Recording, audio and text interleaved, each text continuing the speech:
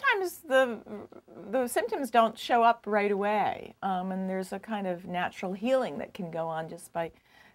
leaving a war zone. And sometimes it's not good to talk to people, we think now, right afterwards, but rather to almost let the wound heal a little bit on its own. But some of the symptoms we're aware of, and and they will be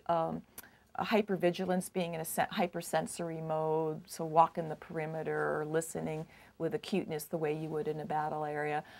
or it might also be flashbacks, inability to sleep, or just one moment, one of my soldiers, Rob Kislow, just found himself in a bar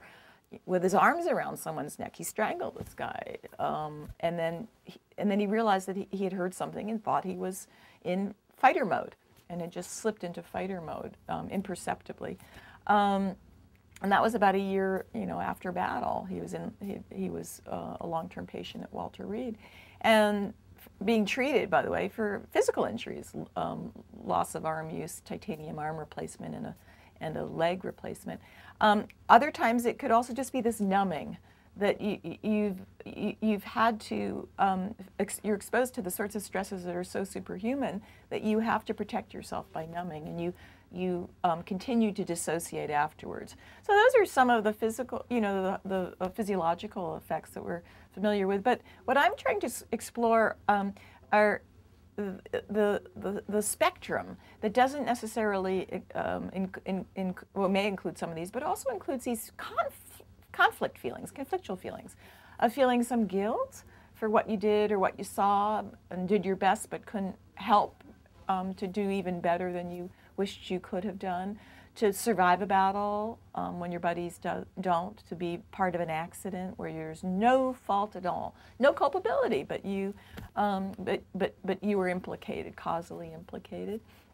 and you hold yourself really accountable, or to love your buddies more than you love your spouse or your family. And one of my soldiers said to me, I'm in a tent with someone day in and day out, and I know when he passes wind at night. I know that fart, and he said, how can I tell my mother that I was that